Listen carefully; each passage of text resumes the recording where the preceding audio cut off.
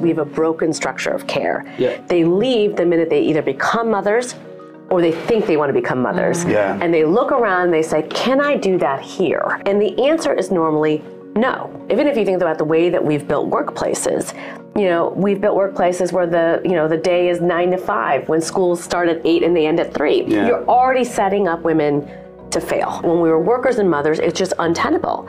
And society told us, well, it's your fault. And not the fact that it is actually my workplace's fault. It is the economy's fault. It's the government's fault because you are setting me up to fail.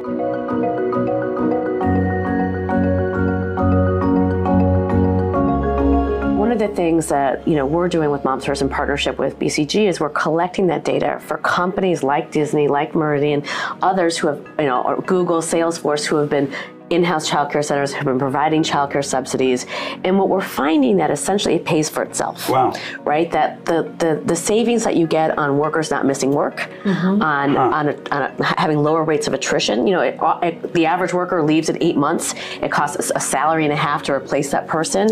You provide this benefit for me, I'm sticking with you. You probably haven't done the data analysis on the savings, right? Yeah. Because you kind of know that intuitively, but I do think that we have to put that out there in the world, right? And really just prove the business case once and for all. So this point about, but it's really expensive and you're just doing it because it's the right thing, is just put to rest. Being in a corporate environment for so many years in many different organizations, people find money and organizations find money what's important to them. I've never had a budget said no to if it didn't have a really good business case and if the organization was behind it. It's core to our business and it's core to our values.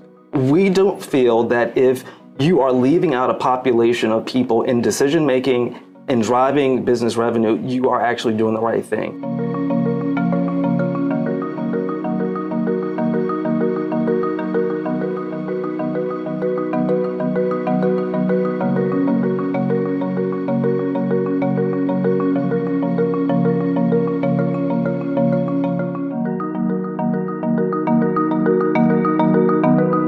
Today, Rwanda is ranked among the top countries in the world when it comes to gender parity. We're always ranked among sometimes top 5, sometimes within the top 10 in the world. But what did it take for Rwanda to reach that level of parity? I think one important aspect is that deliberate leadership for gender inclusion is important. Leadership that is deliberately making sure that gender inclusiveness happens. And that requires people actually making sure it happens. It's not going to happen on its own.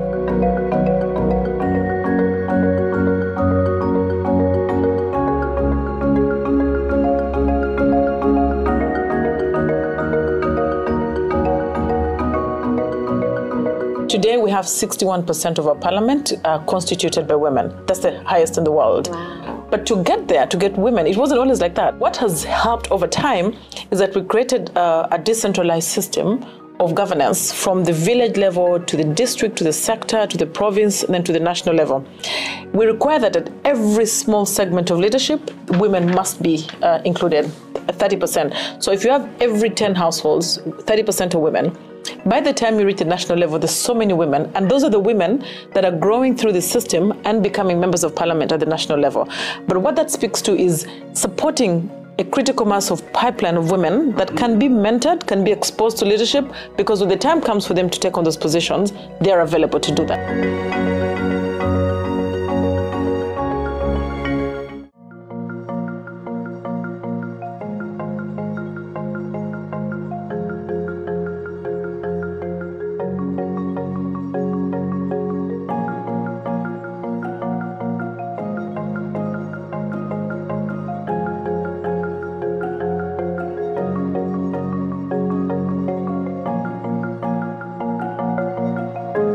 So that same concept of the car turning the corner, learning its new environment, and then deciding if it needs to stop for somebody or make a stop because of a stop sign.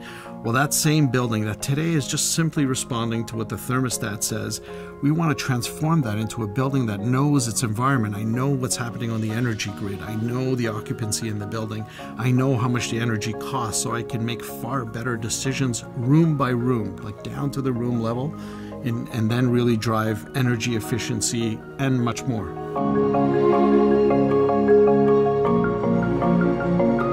The buildings that we work, live, play in account for over 38% of GHG emissions globally. Part of that comes from the construction of new buildings, but the majority of it comes from the daily operations of those buildings. They are by far the biggest energy consumers on our planet.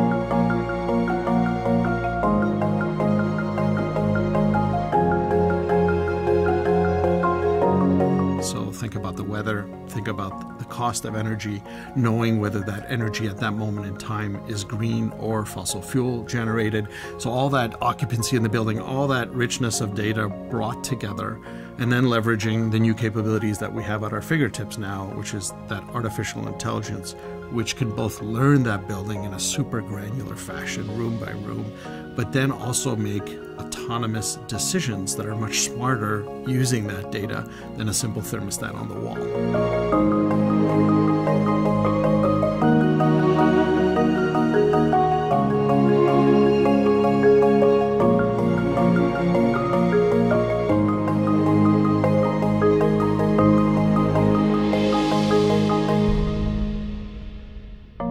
Canada's a big country, as you know, and again, the advent of the cloud allows us to deploy those stores in a way that's really efficient and economical. And they've seen very material energy consumption savings, over 20%, both on electricity and gas.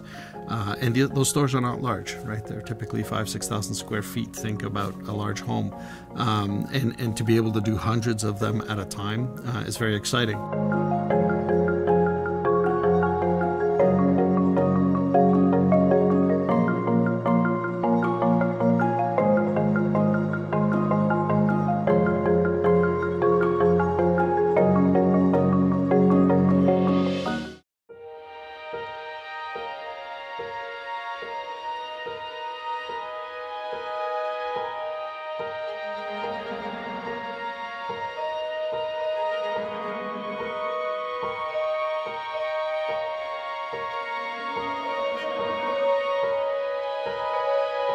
In Malawi, for example, a country we've been in for 13 years, we've been having to help respond to their cholera outbreak that just happened, which was the longest and worst cholera outbreak in the country's history, such that schools shut down, businesses shut down, tens of thousands got sick, thousands died. And that was all because of climate change, because of tropical storms that came over the southern part of Africa, compromised the water, and that, what's happening in health and happening in climate doesn't respect borders.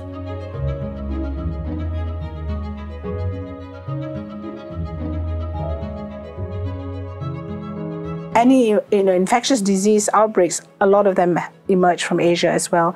We need to start gathering that knowledge, being advocates, playing our role on this global platform, and sharing our ideas as well, and our research and our stories.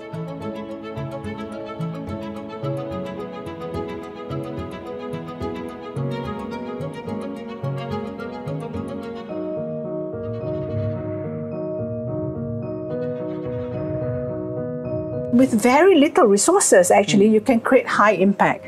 Why? It's because you work with communities, you work with local resources, you have the ability to listen, to have empathy, and develop solutions that are very, very local, very, very relevant to the people who you're trying to help. If I can tell you, in Indonesia, there's a place in Kalimantan where people were just chopping down the forest because they needed to raise money for healthcare.